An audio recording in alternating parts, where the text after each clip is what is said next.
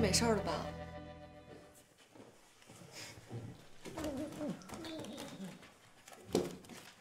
你看我像有事的样子吗？你别闹了，都怪我，忘记关水龙头了。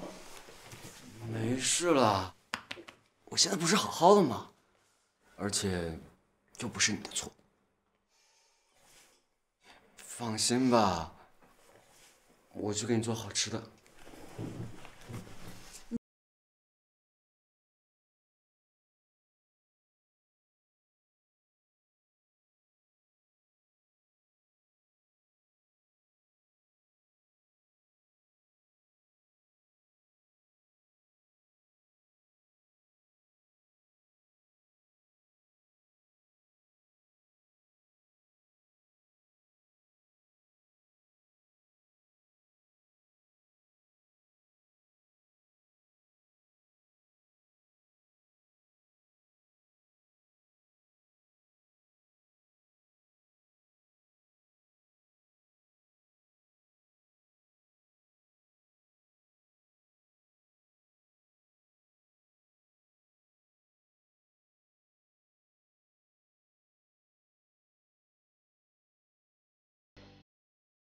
或者是正在和我说话的时候，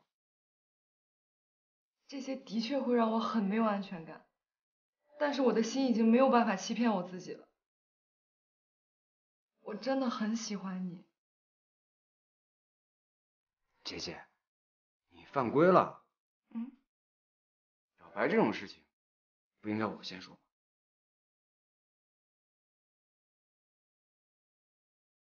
吴一新，